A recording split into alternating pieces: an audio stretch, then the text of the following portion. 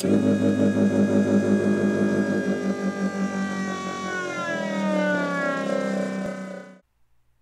everyone, a quick video about torsion bar springs or torsion springs.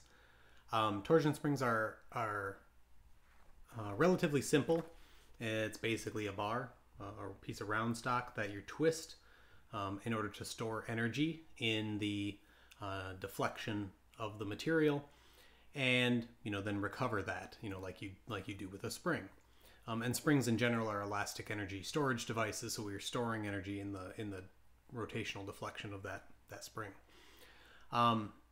Torsion bar springs can be found in things like automotive suspension, or like small doors or little doors that have a hinge that you want to automatically return closed, because since it's just a bar, it's easy to just slide the spring into the hinge, and it's relatively small, doesn't take up a lot of space.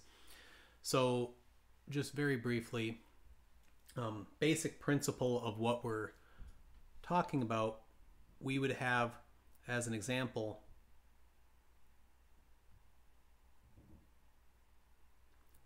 a long piece of material, long and thin.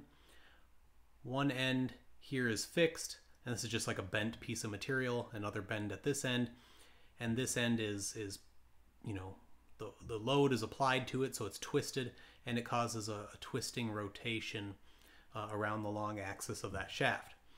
And it's pretty straightforward then, based on some of the stuff that we've already seen, in that we can analyze it as a torsional stress, a shear stress. We can calculate torsional deflection using the standard equation, and we can get a spring constant, which is related to our geometric properties and our material properties, using that. So again, stress, deflection,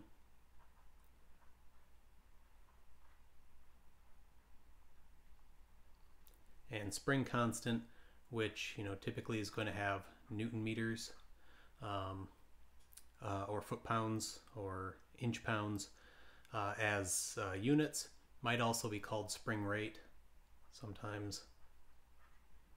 But that gives us a measure of how much force we can apply to get a certain amount of deflection out of it.